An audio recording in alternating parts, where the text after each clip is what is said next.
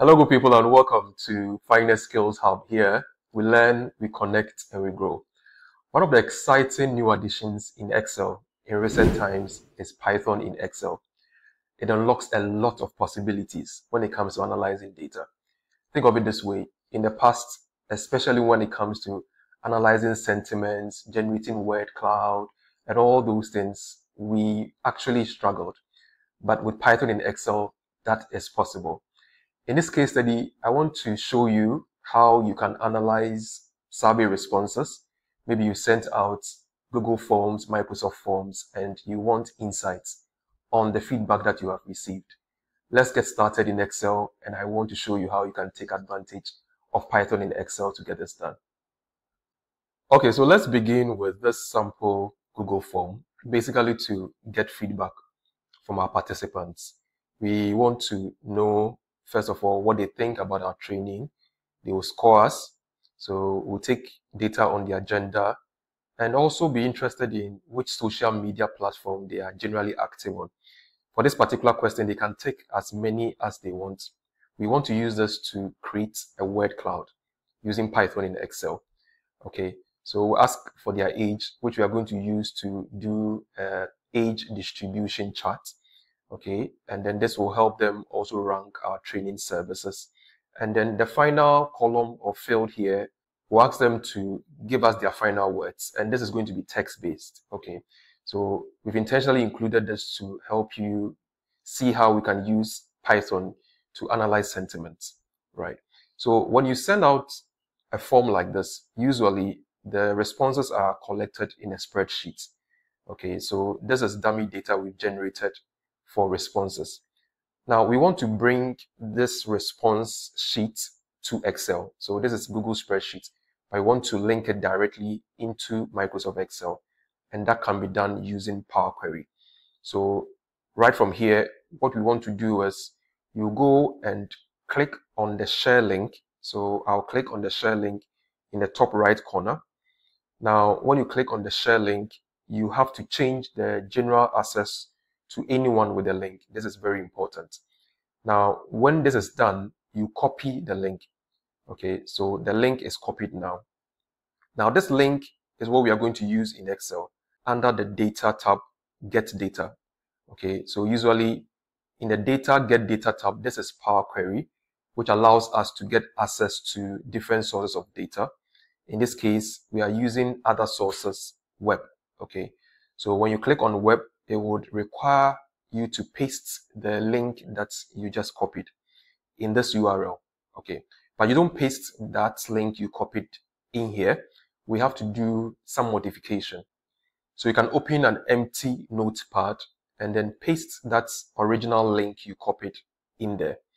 Now, the modification is pretty simple. We just need 4 keywords.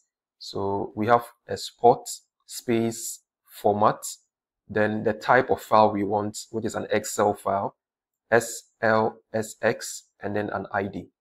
Okay, so that is basically what you need to provide. But we'll just need to put in some characters in between these 4 keywords. So between a spot and format, you bring in a question mark. Okay, then between format and then SLSX, you put in an equal to. And then between the file type and the ID, you put in a concatenation sign, which is the and sign. Then lastly, you put an equal sign after the ID. Okay, so this is the script that is going to be used to modify the original link. A spot, question mark, format, equal to the file type SLSX. Then you bring a joiner, which is the concatenation, ID, followed by an equal to. Now, right after the equal to, you need a unique code. That unique code is always attached in the link that you copied. So you find the unique code here, right after the / after D, ending before the / before edits, right? So between D and edits, you should see that unique code there. You can see it on my screen. So I'm going to copy this and then I'll paste it right after the equal sign. Okay, so this now completes my suffix. This is the script that I'm going to use to modify the original link. So once you have this, you can now copy and then replace in the original script you copied or the original link. the part that starts with edit. So this is the part that I'm going to replace, starting from edit. I'll paste this. Okay. So at this point, this is what we are going to use. So you now copy the whole link, the modified version, Control C, and then come to your Excel. Paste this as the URL. So I'll go ahead and then paste this here and then click OK. So basically what this is going to do is it's going to load this into Power Query. When we go to Power Query, there are some changes that you may need to do. Maybe delete columns, merge, remove characters you don't need and all that. It depends on how your response sheet is looking. So from that, I get my form responses. As you can see, I have a preview here. Then I'll go to transform data. So I'll click on transform data to now give me access to the query. Okay, so this is my form responses. So if you look at it, there are some changes that we can do. Example, I can remove the timestamp. So I can right click and remove the timestamp. You also notice that there are some empty records. So consistent 45% empty records, which means they are just empty at the bottom. So I can now click on this filter icon and filter out the nouns. Okay. So once I do this, you now notice that the other columns are now filled in 100%. So I have my gender, I have my social media platform, I have my column on age. Ideally, you should assign the right data type. Then the final words, you can see that there's double quote in there. I don't really need this, so I'm going to remove the double quote. So I can right click and replace values. Okay, so I'll replace double quotes with a blank. So I'll click OK.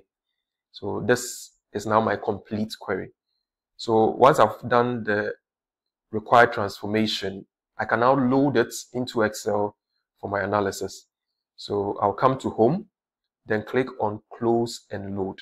Okay, so what this will do is that it will use the default output, which is a table, and then dump the transformed data as a table in my Excel workbook. So you can see on your screen that I have a table here for form responses, 107 records. So at this point, I can proceed and then do my analysis with Python. Now to do this, you need Copilot. Okay, so this is Copilot. It is available if you are using Microsoft 365.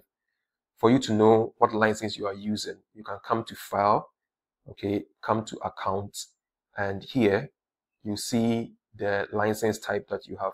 So I'm currently using Microsoft 365 Apps for Enterprise. You normally see the Copilot icon here if you have access to it. So you can see that I have the icon here. Okay. So now that we have this, let's engage Copilot. So I'm going to close this query pane and then click on Copilot.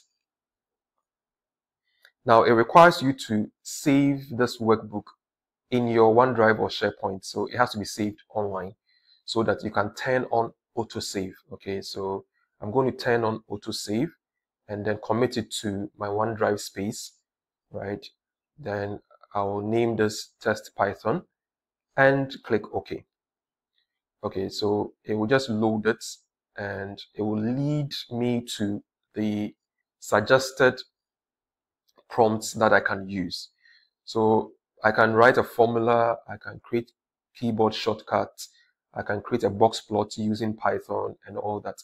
These are prompts that you can start with. You can also view more prompts right here, okay? But what we want to do is just engage the Python feature. Now we can just use a prompt to activate what it calls the advanced data analysis feature. Okay, so I'm going to give the simple prompt.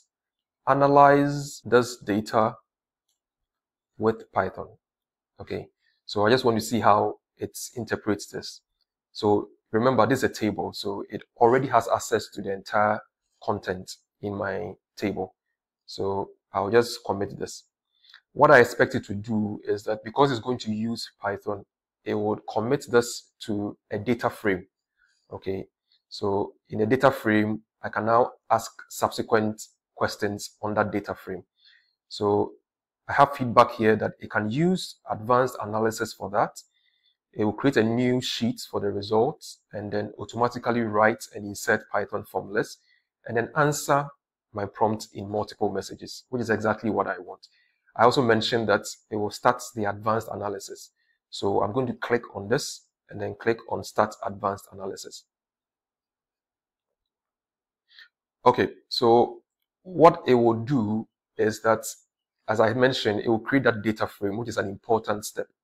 Okay, and then sometimes it will go ahead and do some exploratory data analysis and then give you some expected outputs. Okay, so I'll allow you to do all that, and then I'll come in with my direct prompt. So as you can see, already it is visualizing the data, giving me gender distribution, social media platform distribution, and all that. There's also suggested prompts here, like analyze the correlation between age and training feedback, examine the relationship between gender and social media platform, and all that.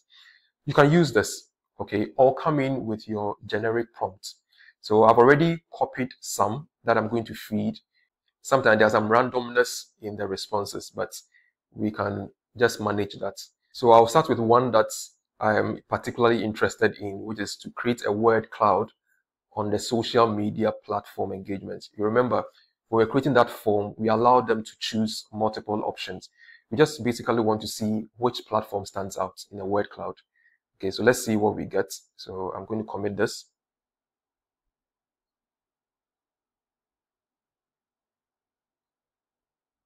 Right, so it's now giving us the word cloud. In the past, this was quite difficult to do in Excel.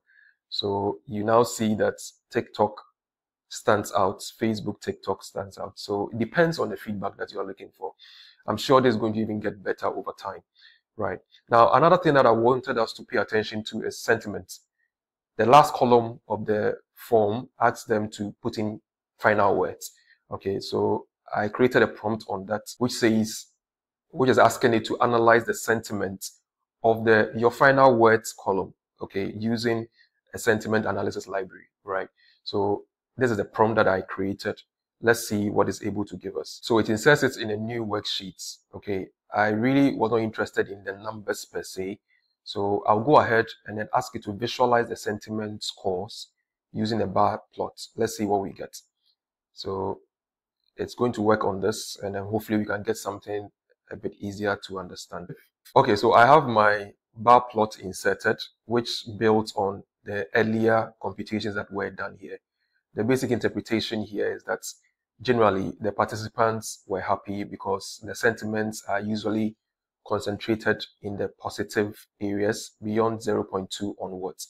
Okay, so the negative sentiments 0.4, most were neutral. But again, the highest point here, 0.4, means that generally there is a positive sentiment from that text column, right? So the point here is that beyond just using structured data and then maybe relying on the generic charts, you can actually now use Python to dig in deeper to get insights. As I mentioned, all these are objects or charts that you can now collect and use it to build that interactive dashboard that will give insights to your users. It's in its early stages, but I'm very sure it's going to get better over time. So if you haven't used this yet, time to activate your Copilot to get more insights from your data. Thank you so much for joining us, and we hope to see you in the next video. If this video was helpful and you would like to receive more of these videos directly on your WhatsApp, you can send ad to this WhatsApp number. We'll add you to our broadcast list so you receive our videos directly. You can also visit our YouTube channel, Finance Skills Hub. All our old videos are here. Please subscribe for notification of new videos or connect with us on any of these social media handles. Thank you so much for watching.